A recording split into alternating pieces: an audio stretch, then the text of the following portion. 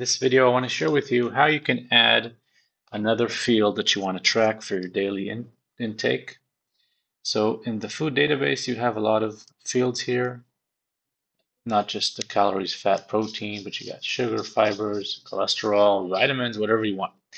Let's say you want to start tracking your vitamin D. I'm just going to copy the name of the field, go over here to food input, right click somewhere, insert table columns to the left, replace, didn't save it, take the header, replace it over here, take the formula from another location,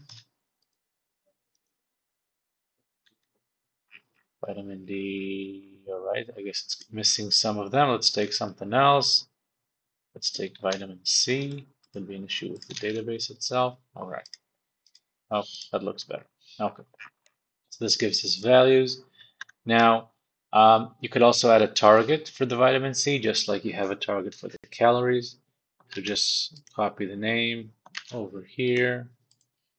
And yeah, you can put 2 or whatever you want. Go back here if you want to add it to the data. Add another column. Call it vitamin C target. And you can use VLOOKUP if you want, or just immediately detect the amount. If you want to add also to the table here on top for your week, for today's summary, so you can just take those.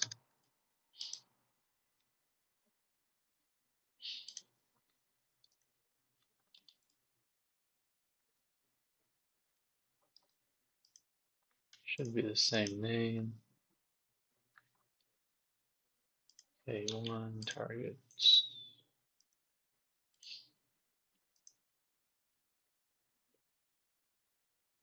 Oh, it's because this one is only 295. So you can replace that with A through B. A through B. Okay, that'll work. And here you just need to change it from the carbs column to the vitamin C column. And that's also going to work.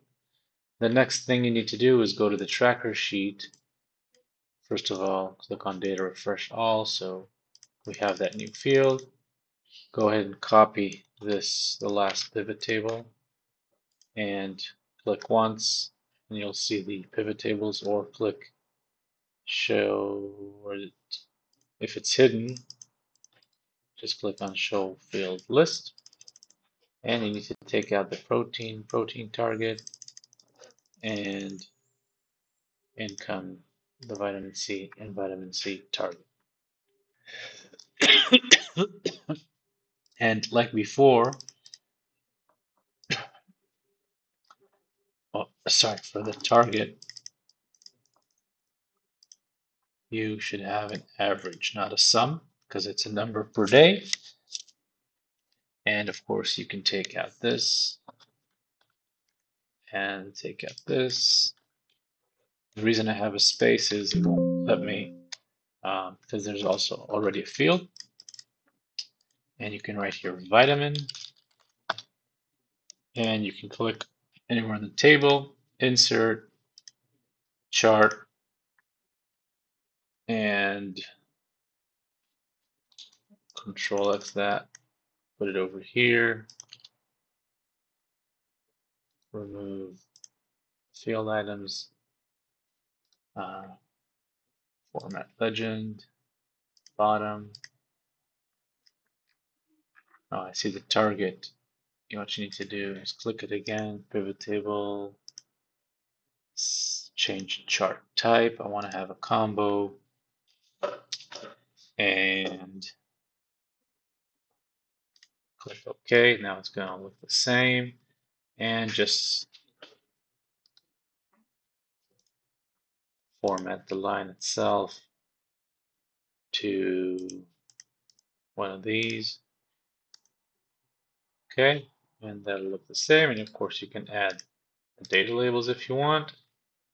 And for the header, Click it again, design, add, where is it? Chart title, sorry. And this could be daily. Okay, and this would be controlled already with the slicer because you copied the pivot table. That's it. That's how you add another chart, track another field. Have a good day.